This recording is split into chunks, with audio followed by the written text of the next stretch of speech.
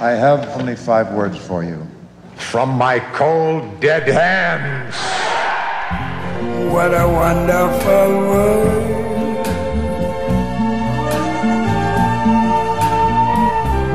I see skies of blue. This is Rumble, and I'm Michael Moore. Welcome, everyone. It's been another one of those weeks. It's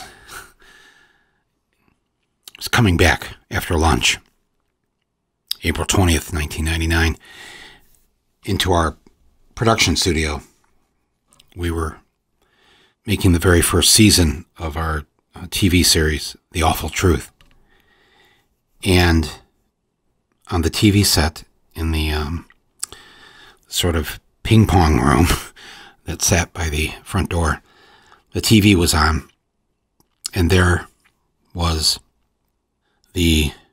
what back then, the term that rarely was used, breaking news. Columbine High in Littleton, Colorado, on the edge of Denver. It has been a horror. That somebody or somebody's inside of Columbine High School in Littleton, Colorado, had gone in and shot up the school. And the police and the SWAT teams had decided to not go into the school because they didn't know who or what was in there and what kind of firepower they had. And so they remained outside for at least 2 hours, maybe some say close to 3. Of course, back then, we didn't have mass shootings like that. It was something that was fairly new. It's not that we hadn't had mass shootings in our history, and it's not that there hadn't been a lot of death and destruction here in the United States of America over the years. Back in the late 1920s, near Flint, a small town, Bath, Michigan, where the treasurer of the school board was upset at, I don't know if some other people on the board were accusing him of some sort of malfeasance with the funds of the school district. At that time, they had these one-room schoolhouses, except this was a very large schoolhouse. It was more than one room, and all the students in the entire school district went to school in this one schoolhouse in Bath. And the very upset, very angry treasurer of the school board had gone in there the night before, planted a bunch of dynamite throughout the basement of the school. And the next morning, once the kids and the teachers were all in there, blew it up. It's the 1920s. Blew it up, and close to 50 students and teachers died. So that was the largest school massacre in 1927 in Bath, Michigan, until Columbine. Columbine, 12 students and 1 teacher, and plus the 2 students who were the killers died there. But the Bath massacre had long been forgotten. My grandfather was present there in the hours after the massacre at Bath, Michigan, back in 1927. He was a country doctor, is what they called them back then. He had like a year of medical school. And they put a call out to all the doctors in the area to please come to Bath. And so doctors from probably a 50-mile radius got to Bath, Michigan within a couple of hours. People suffering and children bleeding. In addition to the 38 who were killed, there were another 58 who were injured. Limbs hanging from young kids. There weren't ambulances like the way we know them now. There weren't, the nearest hospital back then was far away. So the doctors arrived. My grandfather arrived and saw the horror of this scene and immediately went to work triaging and trying to, who needed their help first and his help, and trying to, a lot of them had bled out probably by then, and they did the best they could do to keep the others alive and to treat them with limited medicines and things that were available in 1927. And, you know, this story was passed down to us as grandkids. And so we always kind of knew about this. And whenever we drove through Bath, it was always kind of as little kids, you know, kind of a creepy feeling. But Columbine happened on April 20th, 1999. And it shocked the nation and it shocked the world. There had never been a shooting like this before at an American high school. Not to this level. I mean, there obviously been shootings at schools through the years, you know, sadly. But not this. Not this. And I stood there in front of the television set by the ping pong table in our production offices, and I couldn't take my eyes off the TV. What kind of country do we live in? Who are we? Just in my head, these questions just burning through me. Sick of it all. I said to my fellow filmmakers working on the show, the TV show, standing there, all of us watching this, so we have to do something. I don't know what it is. I know we're in the middle of this TV show, but we, wow. Yeah, this is what we're capable of, this kind of death and destruction. Of course we are. And if we all don't rise up and do something about this, this is going to happen again and again and again. Because this is who we are, really, at our core. Violence, guns.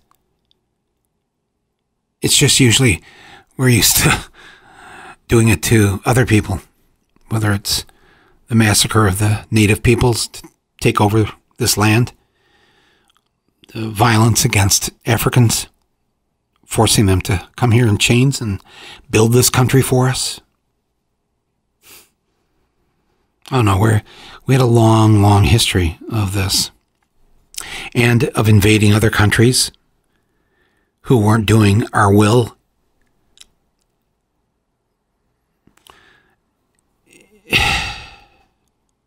I said, listen, I don't know. I know we got to get to work here today, but we've got to do something about this. And I called up the Canadian producers of our show, one of whom was he was going to be in New York in a couple of days, and I made a plan to have lunch with him, and I sat down with him on the corner of 85th and Broadway in New York City, and I said, listen, I know we're in the middle of this TV series, but we have to stop this right now. We have to nip this right in the bud. We need to make a movie. I don't know what it's going to say or do or be or whatever, and before I got the next sentence out of my mouth, he goes, done. We'll fund it. Michael Donovan, this guy from Nova Scotia, will fund it. And he told me how, you know, obviously Canadians had been watching us for a long time, not quite figuring out why we are the way we are. And I thanked him, and very quickly we got to work on a film that would take us 3 years to make. Because in the middle of it, 9/11 happened. We had to do our series for the 2 years that we were contracted to do it. We also spent a decent amount of time in the Denver area over those years, filming, interviewing, talking to people, running into Marilyn Manson, who was blamed for these kids committing this atrocity. And so I got to know a lot of people in Denver, in Littleton, around the area. Really saw the pain that they went through, were still going through.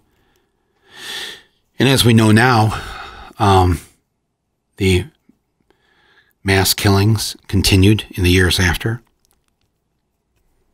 most notably at the multiplex, the movie theater in Aurora, which is Littleton is sort of south suburb of Denver, and Aurora's to the east, but all around each other. They're all kind of all interconnected there. And then this week, on Monday, in the King Super, Sooper market, one of those mega markets. It's got a pharmacy, it's got a Starbucks, it's got a grocery store, all this, everything. And a young man, 21 years old, comes in and not so much spraying bullets, but in a very targeted way, starting out in the parking lot, just starts killing people. He goes to the line of people that are lining up to get their COVID shot, their vaccine, at the pharmacy inside the market, and goes right to the front of the line and kills the woman that's at the front of the line. And continues his rampage throughout the store. 10 people dead. But he doesn't die. He's in a little bit of a shootout with the police when they got there, and the first officer, of course, was killed. God bless him, and just ran right in to try and save lives. Lost his own. But they did kill him. I think there was a bullet that went through his leg. Didn't hit anything serious, and they took him out, put him in the ambulance, took him to the hospital, arrested him. And here we are, once again, my friends. Just 7 days before this, a guy goes in to 3 different spas in the Atlanta area and kills 8 people, 6 of them Asian women, Asian Americans. And again, he is not killed. He's captured. But what hasn't really been covered much, I've only really seen it on CNN, is the fact that in the 7 days between Atlanta and Boulder, there were a total of 7 mass shootings. We call it a mass shooting is defined by law enforcement as the shooting 4 or more people, not counting the perpetrator. So 4 people are shot and injured and or killed. That's according to the definition of law enforcement, that's a mass slaying. We've had 7 of those in 7 days between Atlanta and Boulder. That's who we are. All over the country. Philly, San Francisco. I think there was one down in Orlando. Violence. We are such a violent people. And yet, I want to say this because in making Bowling for Columbine, we decided that, of course, the solution to all of this is going to be gun control. And if we just have more laws trying to limit the guns being in the hands of the wrong people, that would fix our problem. That's how we started out making the film. And we thought it'd be interesting to go to Canada, having grown up on the border in Michigan with the Canadians, and wondering why didn't they have the same problem we have. And so there's an office in Ottawa, that's their capital, called Canada Statistics, or Statistics Canada. I forget, I don't know if it's in English or French. One word comes before the other. There we discovered a very interesting statistic about the Canadians. There's 7 million guns in Canada. Over 30 million people with 7 million guns. That's a hell of a ratio. I mean, it's not quite ours. We're usually 1-to-1 here. You know, if we have 300 million people, they think there's about 300 million guns in the country. Now we have 330 million, and they're saying there's 350 million guns in this country. But 7 million guns in Canada. When you think about that, I think the statistics said that there were approximately 8 million households in Canada. Well, that's almost a gun per household if you averaged it out that way. And we couldn't believe it. I thought they had gun control up here. And of course, then it was explained to us that hunting is the #1 sport in Canada. More people participate in hunting than play hockey. We're like, our minds are being blown by this, right? We can't even believe what we're hearing. And with all these guns, and yes, they have good gun laws. It's very hard to get a handgun in Canada. You can go to a sporting range and shoot handguns. You can, use it there for the afternoon. But very hard to get a handgun. But hunting rifles, yes, you still have to register it, and you have to go through. You have to, I think, prove you know how to use it. You've got to commit to locking it up so the kids can't get at it, things like that. But still, there were all these guns in Canada and hardly any gun murders. At that time, there were over 11,000 gun murders in the U.S., and there were 165 in Canada. So you can do the math there. You can see that there's something wrong. Why aren't the Canadians killing more of each other? Why aren't they more like us? They seem like us. Yeah. They watch the same violent movies and same violent TV shows as we watch. And, the culture is different. If you live on the border, you know that. But nonetheless, the culture is also very similar. And they just don't reach for the gun when they get upset. So that changed the whole focus of the film. And I'm going to have with me here very shortly one of the parents of the students who were killed at Columbine. He's in the movie Bowling for Columbine. That was the movie we set out to make and spent 3 years making it. And his name is Tom Mauser. We had a lot of respect and still do for him. The tragedy that he and his family suffered through. And he became an activist on this issue. I've not talked to him in a number of years now. I'm sorry that the events in Colorado this week are now going to bring us back together on this podcast. But before he joins us, I just want to say a few things, because the solution here is not what we think it is. And we've made this point in the film. There's something wrong with us as Americans. And we started to explore that through the rest of the film. Now, let me just jump in and interrupt myself here and tell you that in many ways, what is wrong with us isn't what it appears to be. For instance, according to the Washington Post, we are far from being a nation of gun nuts, because 78% of us do not own a gun. 78% of all Americans don't have a single goddamn weapon.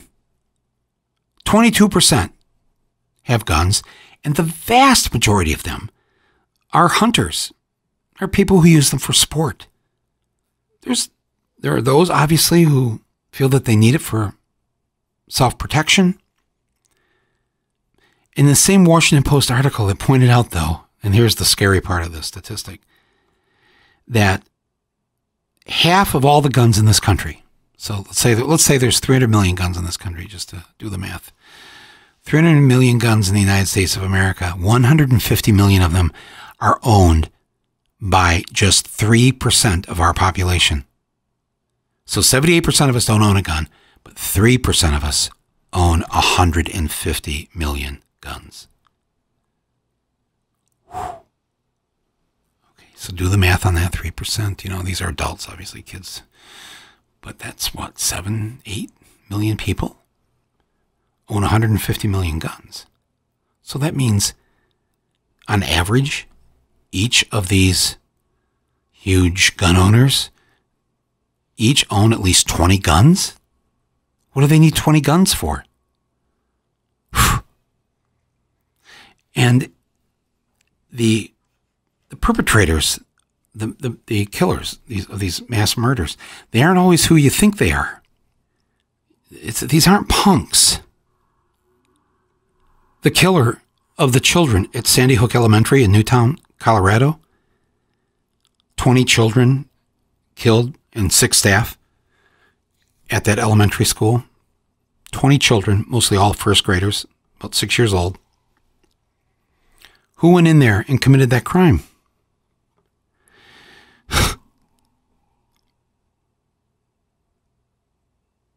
A guy in his 20s. Some guy who just shot right through the doors and the windows and entered that school.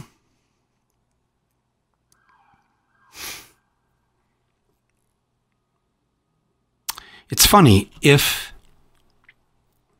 the suspect is of a different color, of a different socioeconomic class, we learn a lot about that and we hear a lot about it. But the killer of 20 first graders was the son of the vice president of General Electric. They never mention that in the paper. Why is that? You know, as much as we talk about, and you know, this is they're discussing this already in terms of what happened in Boulder, that the killer may have a mental problem. Well, of course, anybody who would do this has a mental problem. I don't think that we should just make that clear. But the right, Republicans, NRA, they really want to focus on this mental health issue. And yes, we have a big mental health problem in this country, and we need to deal with it. But this 20-something-year-old who killed the 26 people at Sandy Hook, he had not one but two shrinks because he was on the gold plan. His father's the vice president of General Electric. He had the best friggin' health care, best health insurance anybody's going to have in the United States of America. And even with the two shrinks, it wasn't enough. So it's something else. It's always something else. And we want an easy answer. We want to know quickly. And we don't ever really want to think about what else could this be. I don't know. I don't know if we really do want to know the why. The guy on the second and top floor there of the Las Vegas hotel killed 50-some people and injured hundreds. He was a multimillionaire. Did you know that? Yeah. He was a multimillionaire. So it's not always exactly who you think it is. And their reasons for doing this aren't always exactly clear. But I think if we're ever going to solve this problem, that we need to look at this differently, and we need to look for new solutions.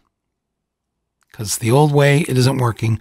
Thoughts and prayers, you know, let's close the loophole in the background checks.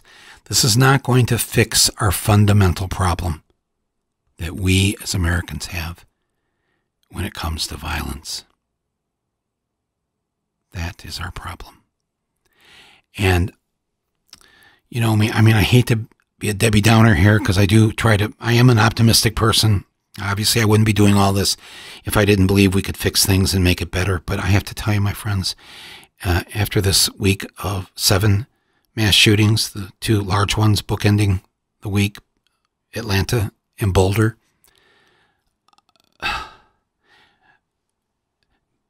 maybe this can't be fixed. Maybe this is just one of these things we have to learn to live with, because this is who we are. You know, if you live in the lowlands of Bangladesh, the annual, you know, monsoon season, the waters rise, half the country is below sea level, and thousands drown.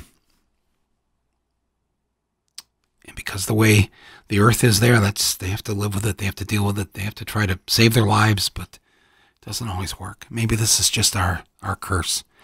Maybe this is the human ecology that we have to live. This is our DNA. This is America. And get ready for the next mass shooting tomorrow, the next day. Yeah, sometimes it's 4 people in Detroit. It's 3 people in Milwaukee. It's 5 people in Seattle. But there may not be a fix to this, because we would ultimately have to fix ourselves. We would ultimately have to be a nation that was not inclined to use violence as a solution to a problem. We would have to be a country that had universal free health care, so that anybody who wasn't feeling well, somebody who needed to check in to a hospital to see a psychiatrist, a psychologist, we're not that country. Our attitude is, hey man, you can't afford it. Tough it out. Pull yourself up by your bootstraps. Oh yeah, we got Obamacare, but that still leaves about 30 million people without health insurance. So we're not entirely committed to this, and so somebody that needs help can't get help, then we suffer the consequences, and the next shooter goes into the next supermarket or the next pharmacy or the next library or the next school, the next church, the next black church. Suck it up. Live with it. That's America. I don't like saying that, and I don't want to live in that country. So we're going to have to figure something else out, aren't we? Because these damn Republicans certainly aren't going to pass anything. They're not going to join with us on anything. We don't really need them. And if Joe Biden and the Democrats in the Senate have any kind of guts, they will bypass this filibuster. They will deal with it and get these laws passed that we need, including this one. And all the other ones we need. And the people who have all these guns, who love their guns and are afraid that we're going to take their guns away from them, they need to cool the fuck down. You're a hunter. You like to shoot guns on the range. Have at it. Nobody wants your guns. But if you've got 20 guns, or if you've got magazines that hold 30, 50, 100 bullets, well, we'd like to talk to you about that. Just see what you're thinking here. You're a menace. A potential menace. Because you don't need that kind of firepower for your own self-defense. And you certainly don't need it to kill Bambi.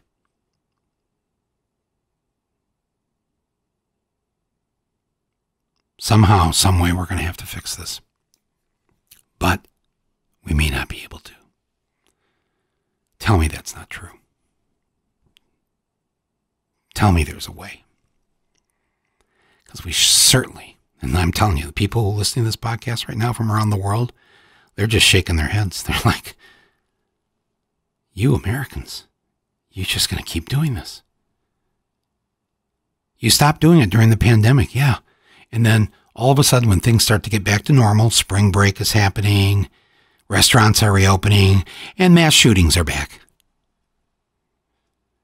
Because that is as American as apple pie. And this poor sick individual who killed these 10 people, 21 years old, he was born on April 17th, 1999.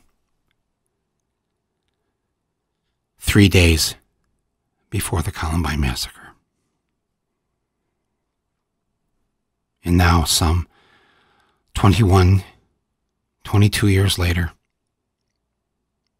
he walks into a suburban Denver supermarket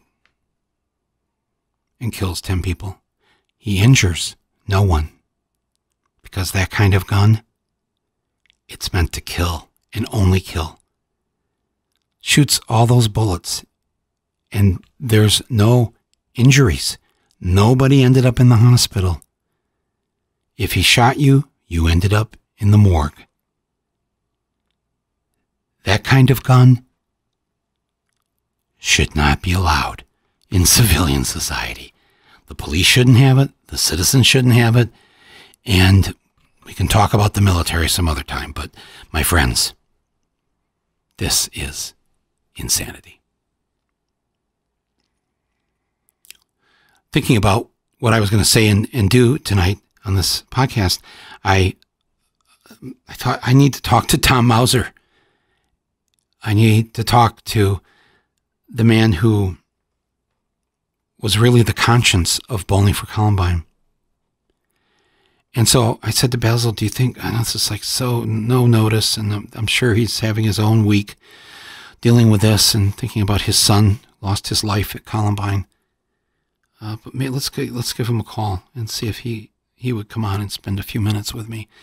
And he agreed to. He said yes. And he's with us here. In the days and the weeks and the years since Tom Mauser's 15-year-old son, Daniel, was taken from him at the Columbine High School massacre on April 20th, 1999. Tom Mauser has spoken and marched and organized, written, gotten laws passed, and sadly been called upon to comfort parents who have also lost their children in this most cruel American epidemic of school shootings. In addition to his tireless advocacy, he is a longtime public servant, having worked for decades for the Colorado Department of Public Transportation. I just want to read you a quote from a scene in Bowling for Columbine where he spoke on the stage in front of the state capitol in Denver shortly after the Columbine killings. He said to the people gathered, "I am here today because my son Daniel would want me to be here today.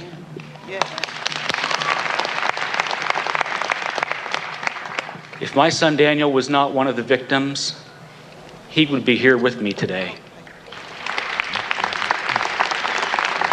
Something is wrong in this country when a child can grab a gun so easily and shoot a bullet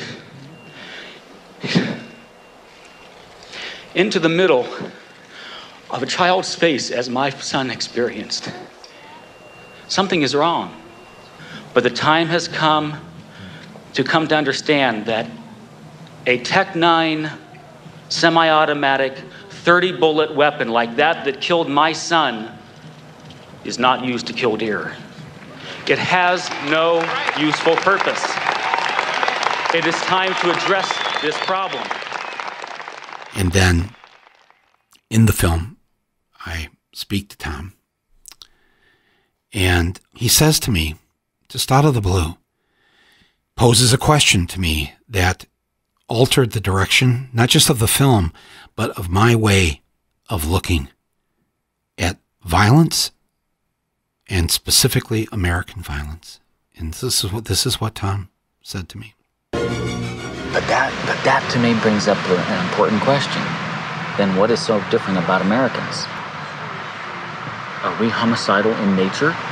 Because in Europe, in Australia, most other free world countries, they don't have this. They don't have people who snap and go on murderous rampages. Well, no, they're just like us. I mean, they have the occasional person that snaps and kills a lot of people. Or how about a British soccer riot? Those aren't Quakers there. Every time that I bring up comparisons with other free world countries, what I hear is, oh, our culture is so different. We're so different. And as you said, they have violent video games, they have violent movies, they have alienated youth. They, like us, don't have prayer in schools. What is so radically different? What is it about us?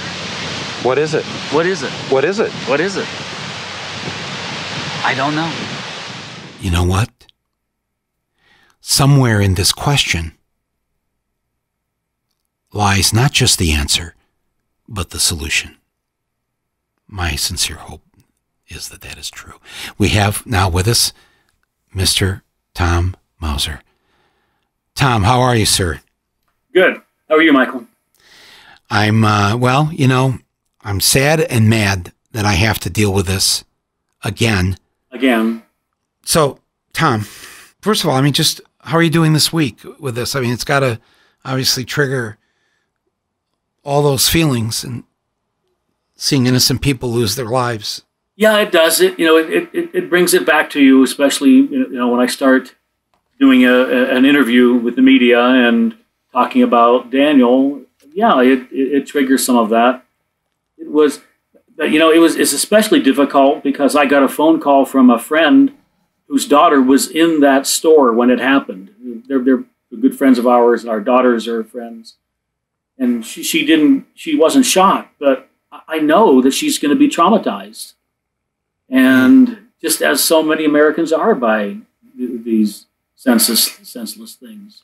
Over these last 22 years, I mean, you have devoted a good chunk of your life speaking out against this, trying to get laws passed. You go around the country. I see you on TV. I mean, you have been tireless and fearless on this issue, and standing up to the NRA and to the gun lobby. You know, have we failed? Have we failed at this?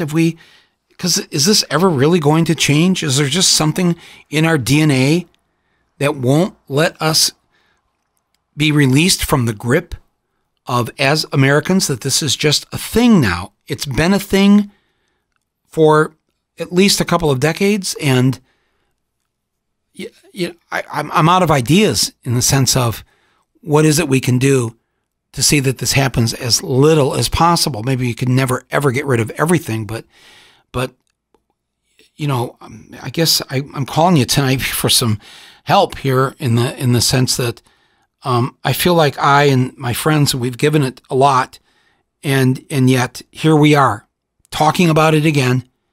More people dead, in a nation confused and asking why. Yeah. Well, you asked the question, have we failed? Well, our generation has. We clearly have failed. The following generations. It's really up to those generations. Not to say that we don't keep trying to do something and we don't help them ask the question of themselves. But yeah, we somewhat really failed. And I'm an optimist by nature. Otherwise, I guess I wouldn't be doing this. Otherwise, I guess I'm a glutton for punishment. But I'm still asked, as I have been this week, well, are you shocked by this? Is it shocking to you this is still going on? And my response is no. I'm saddened by it, and I'm shocked that it's happened. But no, I'm not surprised by it, because we really haven't done very much to deal with it. We haven't. We really need a young generation in particular to say, we've had enough of this. We don't want to live like this. This has to change. This is cultural change. We really need serious cultural change if we want to see anything improve. And cultural meaning what makes us Americans. Yeah, I mean, it is somewhat ingrained here. Otherwise, why would we have so much more of this happening than nations that are like us? It's a gun culture. I think it's a violent culture. I think it's also a culture, that we're so individualized in this country. We're not a nation that deals with, thinks about community very much. We're so much about the individual and what it is about me, and not, so we don't really reach out to people very well. Our bigger problem, frankly, is the day-to-day shootings, not as much as we're all shocked by the mass shootings, but they really make up a smaller percentage of the deaths. A lot of these are domestic. They're killing people that they know. And I think I really think that a lot of it is because we're not reaching out to the people who are the perpetrators. These people who are lost in life. You're on your own, buddy. We really aren't very good at comforting other people and dealing with other people who are troubled. And then we also, I think, have a cultural thing of entitlement and revenge and getting at people. People, especially in the case of domestic shootings and the mass shootings, these people are really mad at other people, and they're going to take them down with them. They're not satisfied to end their own miserable lives. They have to take somebody with them. What is it about us? Here I go asking the question of you again. But what is it about us that has so many people like this, that behave this way and think this way? Again, I'll ask you the same question I asked you 22 years ago. What is it? What is it? Yeah. Well, I think it's entitlement. I think we have a lot of people, and I think we see this in other political ways, of people who feel some entitlement to certain things, and they don't like being told they can't have that. So they have a miserable life. They've been bullied, or they didn't get where they wanted to go, and they're mad as hell, and they're going to take it out on somebody. I think the countries that are more community-minded and more concerned about the community and their nation as a whole, I don't think they have as many people like that. They don't have people who were just disposed of, and I mean, you could even argue that that's happened in the political field. You know, how we elected the last presidents. You know, a lot of people who felt, I don't like what the world has done to me, and I'm going to select someone who reflects that, and who speaks for me. Yeah, there's just something about this nation. You know, I'm not saying all people were like that. Obviously, I'm suggesting that some of the people who turn to violence are that way. But we really don't have many systems set up to help those people to deal with them. We tell them, hey, you're on your own. Because something has happened since Columbine. And frankly, I didn't think I'd live to see the day that this would happen. But the NRA, the National Rifle Association, in the last year or two, has been neutered in many ways. And they have had to file for bankruptcy. They are coming apart at the seams. There are actually less members than there were before. There are, you know, the use of guns has actually been going down and down and down each year in terms of the number of hunters. That, you know, just basic gun use is down. That's right. And I said before you came on here that it's now at a point where 78% of all Americans do not own a gun. So some progress, I think, has been made here. And our greatest foe here, the NRA, the gun lobby, they're back on their heels. And they are not doing well right now. And this may be, Tom, I don't know, maybe this is the moment.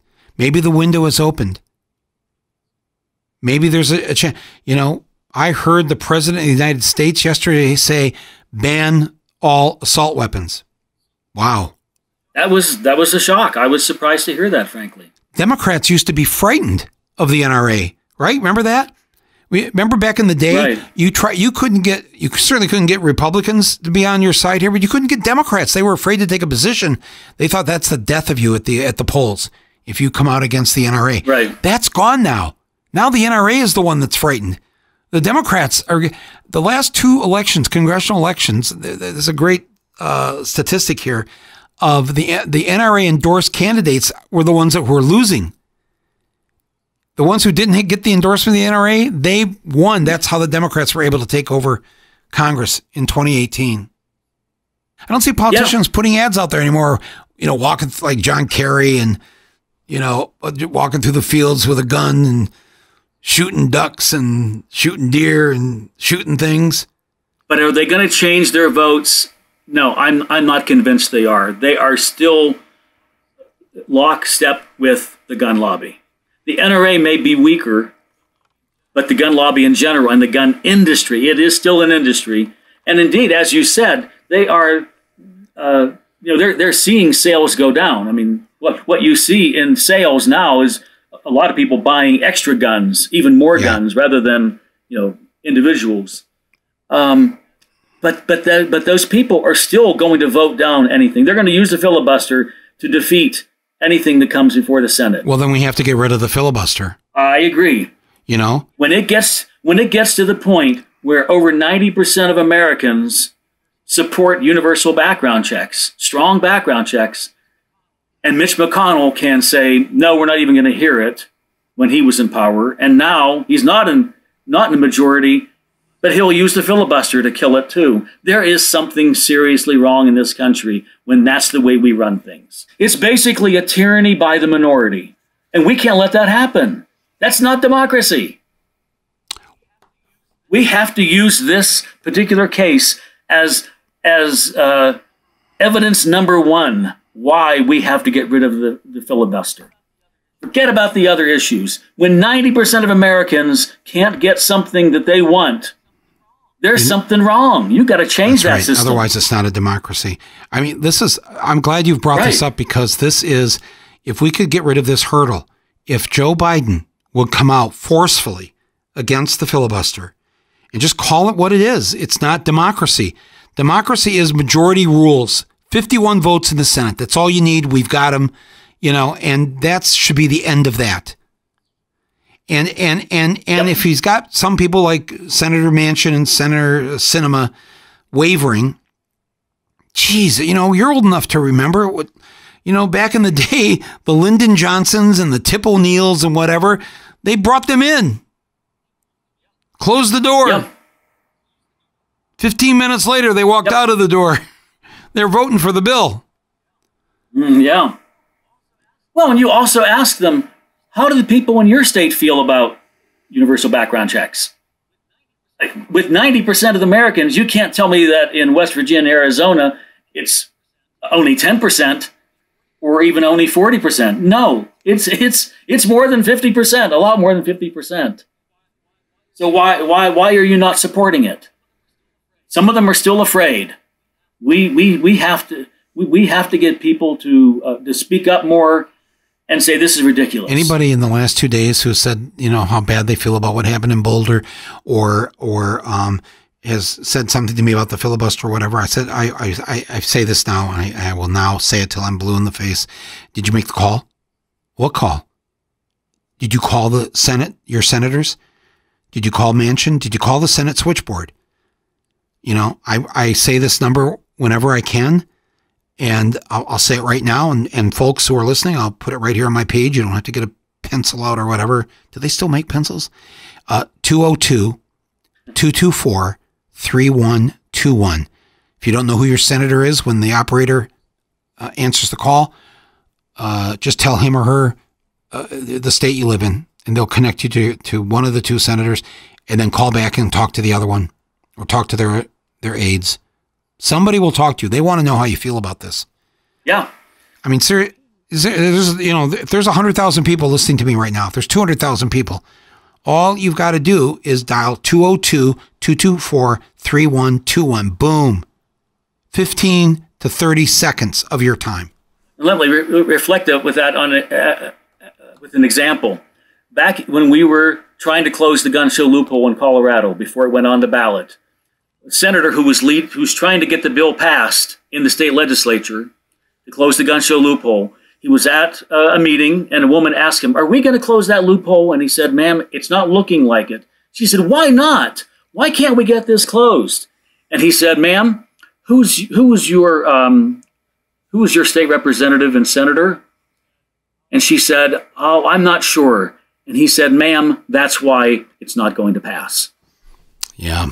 That is what it comes down to. Until more people speak up and make their voices heard and encourage their neighbors to do that and get involved and not count on somebody else doing it, it's not going to change. Too many Americans think that this issue is the people advocating on this issue are extremists, you know, on both the pro-gun side, the zealots, as well as the gun violence prevention people. I'm sorry, I don't consider myself an extremist at all. I do think the people on the other side are extremists, and they're holding us back. And we have to. We already outnumber them, but now we've got to outshout them. They're very good at shouting. They're very good at intimidating. We have to play their ball game. And remember that we're the majority. In this case, the 90% majority. Yes. Yes. There was somebody I saw on the cable news here yesterday. I don't know if it was either a congressman out there or somebody said you went to some inauguration. I don't know if it was in Colorado or in D.C., but he said this is I think the reporter was saying that Daniel would be his age. They would be of the same age right now. Daniel lived. Mm-hmm. I thought, oh my God. And what did we all lose as a result of that? What did we lose out on? Who would he have been? What would he have done? How much better would the world have been? You know, I frankly try not to think of that. You know, it's too difficult. I'm sorry to bring it up, but I want you to know that you're not the only one that has to think about this, and we do think we think about you. All of us who worked on the film. You have been with us all these 22 years, and we're all as committed as we were before. We just don't necessarily have the answer. We have some answers that can maybe explain who we are as Americans, but the path to success, to end this once and for all, well, I know what happens when there's no filibuster, because we'll immediately have whatever laws we need passed. but that will require a massive uprising, the American people calling that Senate switchboard number and demanding that these laws get passed. That's right. I want to believe right now this is our moment. Maybe, am I crazy thinking that?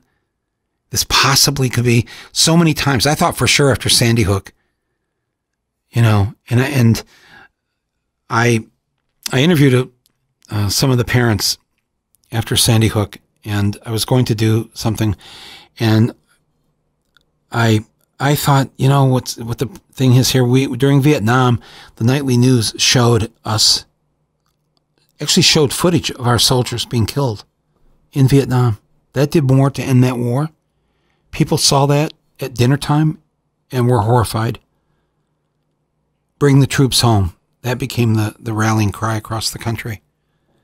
I think if people saw the crime scene photos from Sandy Hook, that would be the end of that. That would be the end of the NRA. Because I know nobody wants to look at that, but sometimes, you know, like Emmett Till, when he was killed by the white supremacists back in the 50s. Yep. His mother had sent, very, very brave mother. Brave mother. They sent the body back home here, I think to New York, and she insisted on an open casket so the whole world could see what they did to her little boy. And it was so horrific, and it shocked the nation, and it was a turning point in popular support for civil rights legislation, for Martin Luther King, and it didn't happen overnight, but somebody had to do it, and her doing that.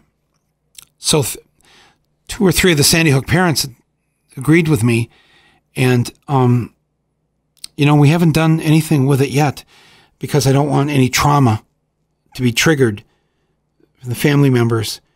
But America needs to take a look in the mirror. In the mirror are those kids piled into the closet in Sandy Hook with close range, the gunmen blowing their heads off, blowing half their faces off. I think if America, if they would stop turning away from this and look at the actual humanity of it, the damage, it would be so sickening. Yes, it's going to be sickening, but we need to be sickened by this. We do. And not just forget about it. 10 days after Boulder, we forget about it till the next one. I'm sorry to be so upset about this. But that is the reality. Unfortunately, in America, the news cycle is so short. People will forget. It's almost like the thing we have to count on is the fact that it happens so much and so often. You know, this is the Boulder shooting. There was the Aurora Theater shooting, the massacre in Charleston. Now every city is going to have, some terrible shooting, and maybe that will lead people to say, maybe we need to try something else. But with the news cycle this short, I'm sorry, most people, other than in Colorado, are largely going to forget this, and they're going to forget Atlanta because it's too painful for them, and they don't know. They feel like they don't know what they can do. Well, we have a right to bear arms. Oh, gee, what can you do? Oh, there's crazy people. John Kennedy from Louisiana saying, it's idiot. We need idiot control. I mean, come on, folks. Yeah. When it happens this much, you can't just write it off like that. But people don't want to deal with it. I think also there's too much reliance on those of us who are the victims to speak up. We need more ordinary people, more people saying, I don't want to be that next Tom Mauser. I don't want to be that next victim. I'm going to do something now. I can't tell you how many, other victims I've come across who've said, I'm sorry I didn't get involved in this before now. Well, and so am I. You can't wait until it impacts you directly. You have to assume that you could be the next one, or your neighbor, someone you love, and that's ought to be motivation to do something about it. You mentioned earlier that you felt that our generation, the older generation, has failed, and we've failed our younger generations. How do you feel, especially watching what happened after the shooting at Parkland, how they organized that massive march in D.C. and how they've stayed active. I've been really impressed with teenagers, high school students, college students on this issue. Maybe what we haven't been able to do, they'll be able to do it. Oh, absolutely. I think that they really can set a different course and say, we don't want to live like this. This is craziness. Hey, if we can put up with all these drills that are so disturbing, then you know what? Then the NRA and its people, they ought to be able to cope with background checks and waiting periods and not having an assault rifle. They've had to put up with so much, and I think they can bring about change. I really think they can bring about change. I agree. I went down there to Parkland a couple weeks after the massacre there to see if I could help the kids and whatever they needed, and I think I mentioned the term, like they're considered Gen Z, Generation Z or whatever, and they said, no, don't call us that. I said, well, what do you want to be called? What do you call yourselves? And the young girl said, we call ourselves the Columbine generation. Because everybody in this room, she said, and looking around the room, every one of us was either in our mother's bellies when Columbine happened, or born shortly after or shortly before. And it really hit me. I said, really? You guys, this is what you call yourselves this? Yes. That's, in fact, we want you, the adults, to know that because you gave us this world. You make us have to go through these active shooter drills the way we used to go through tornado drills when we were in school. We've known nothing else but the fear that anybody could walk into the classroom at any time and kill us. That's our whole life. Yeah. We are not Gen Z, she says. We are the Columbine generation. I said, oh, wow. Man, I just wanted to apologize. I'm sorry. This is the world you've been handed. Yeah. This should have been fixed long ago. That you would have to be identified with the massacre into which you were born that year. Well, I'm glad you have that. You share that hope that this generation is going to do something, is doing something. One of the encouraging things that happens to me is when I get a YouTube message or an email from a young person who said they read about or saw a video of Daniel and they wanted to write to me.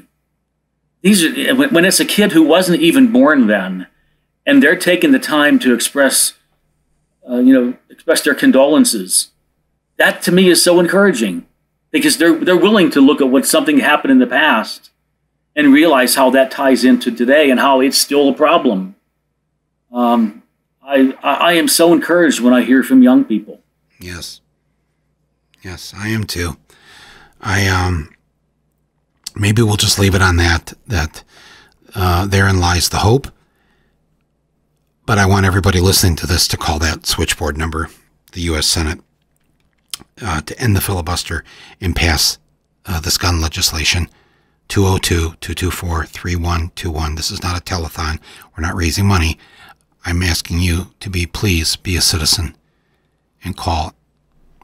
Tom, I'm so grateful that you had this time to spend with us tonight.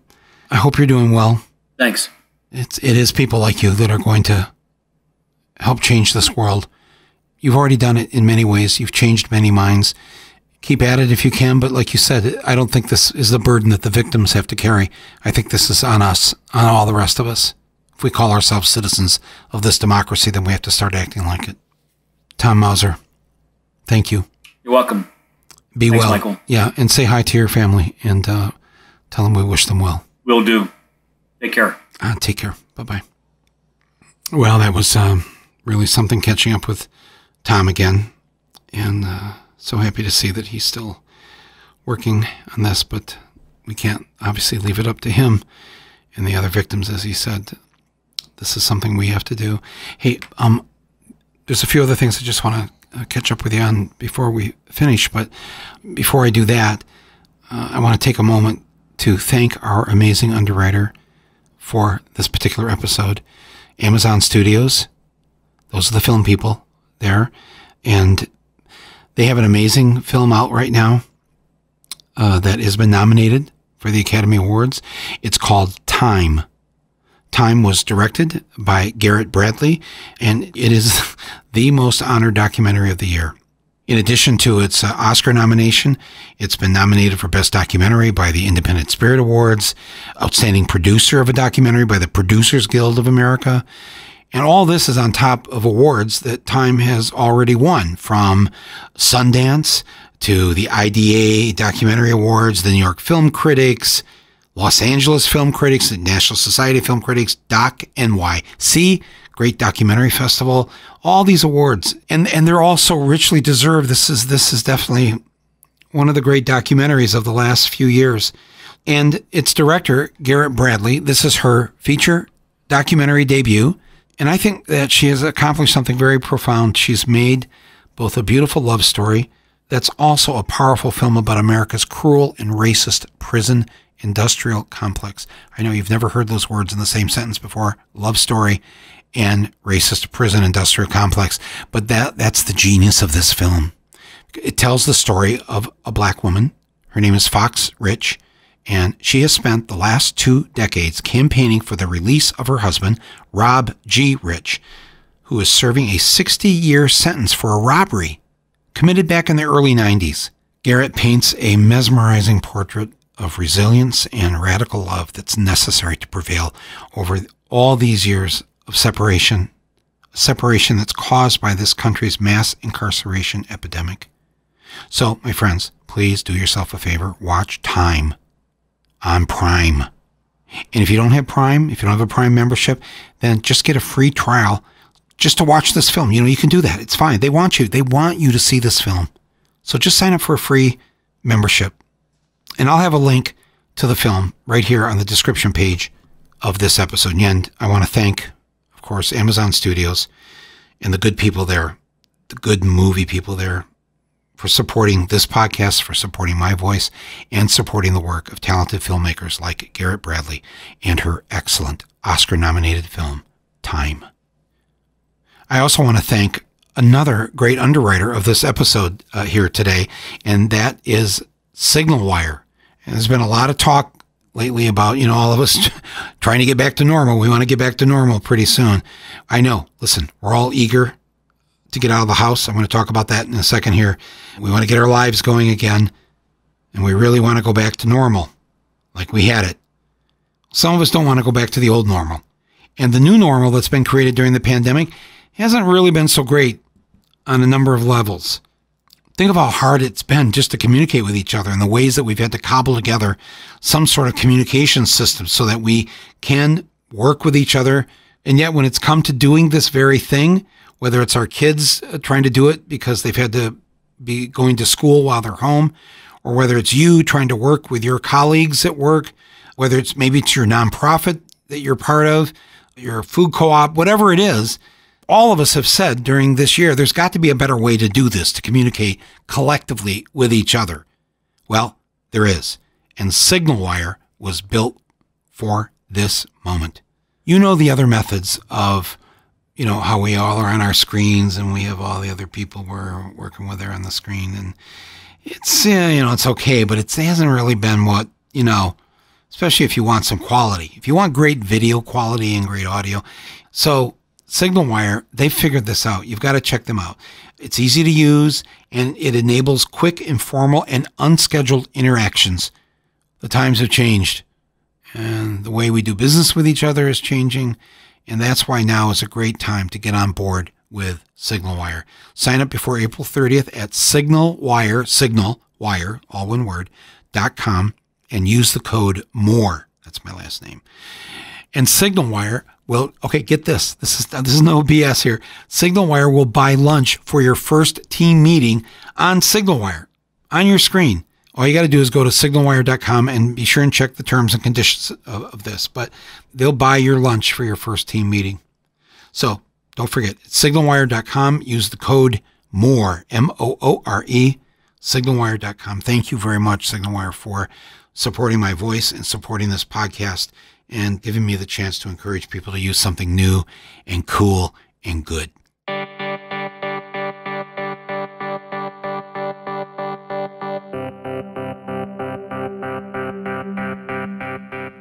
So anyways, again, it was great having Tom Mauser on to talk about the continuing roadshow of American violence and the sad continuation of these mass shootings. Like I said before, the time we spent in Denver and Littleton and Colorado making Bowling for Columbine, it affected all of us. And it was 18 years ago this week where we all went to the Academy Awards because we were nominated for Best Documentary. And well, actually, why don't we have the audio of Diane Lane opening the envelope. Why don't we'll just play this, and you have to understand the context of this. It's the fifth night of the Iraq War, and walking in there into the Kodak Theater was a weird experience. A lot of us thought maybe we shouldn't be going to an Oscar ceremony 5 days into this horrific war.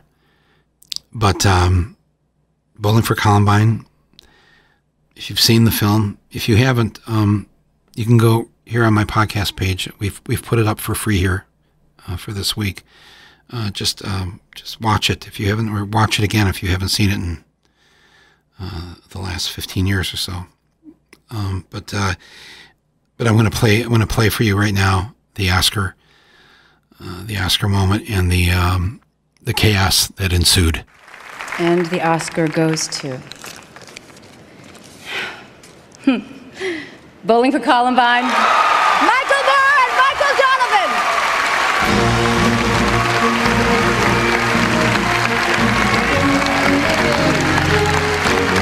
This is the first Academy Award and nomination for Michael Moore and Michael Donovan.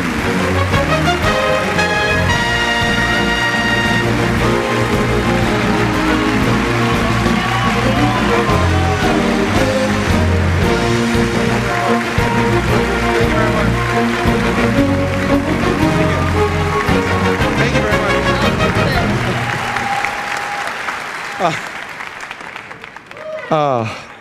On behalf of our producers, Kathleen Glynn and Michael Donovan from Canada, I'd like to thank the Academy for this.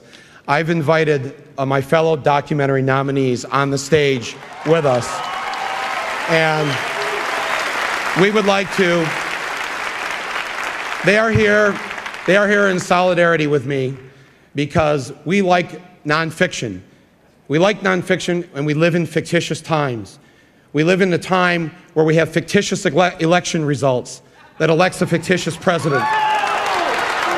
We live in a time where we have a man sending us to war for fictitious reasons, whether it's the fictition of duct tape or the fictitious of orange alerts. We are against this war, Mr. Bush. Shame on you, Mr. Bush. Shame on you. And anytime you've got the Pope and the Dixie Chicks against you, your time is up. Thank you very much.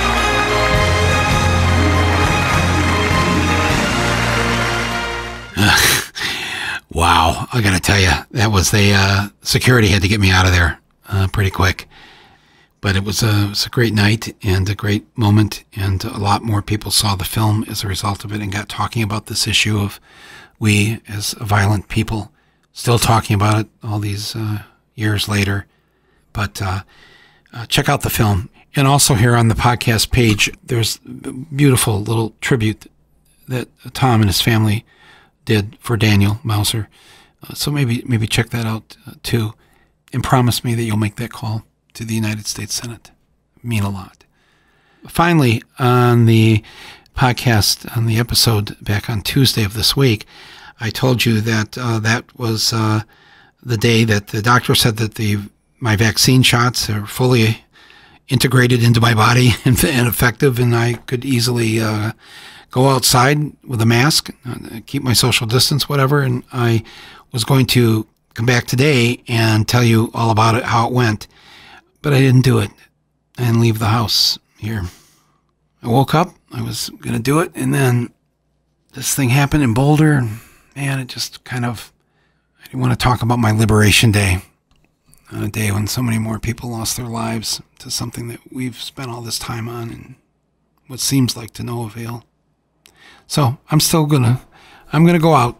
Don't worry. I'll record some audio or whatever. I'll let you know. It'll be sometime soon, I hope.